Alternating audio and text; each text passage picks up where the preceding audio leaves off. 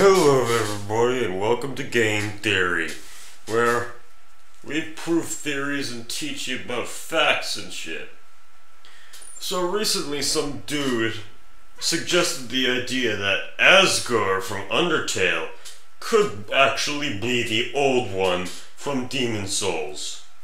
It sounded like a pretty fucking retarded idea, until I realized, oh wait a second, there's some very damning evidence that connects the two. Let's take a look at the facts, shall we? First of all, what is the old one?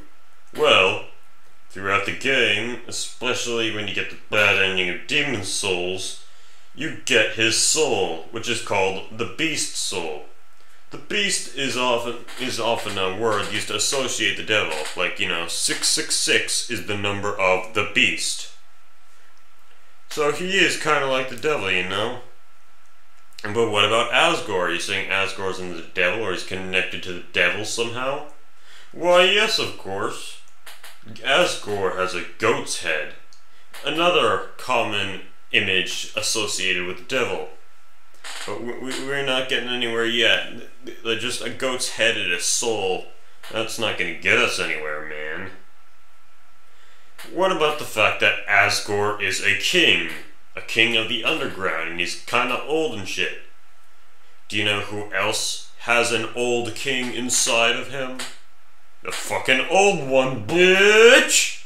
Oh, now we've got two pieces of damning evidence. But no, but this final piece will really seal the deal, man. There's one thing mysterious about Asgore, and that's the fact that he uses a trident. Made me think, why the heck does a goat devil demon use a trident as a weapon? But then I realized, man. Do you know who else uses a trident? Poseidon. And do you know what Poseidon is? A god. And do you know what gods are related to? Devils! But wait, there's one more damning piece of evidence. Do you know what Asgore really wants? Souls! Do you know what the old one really wants? Souls!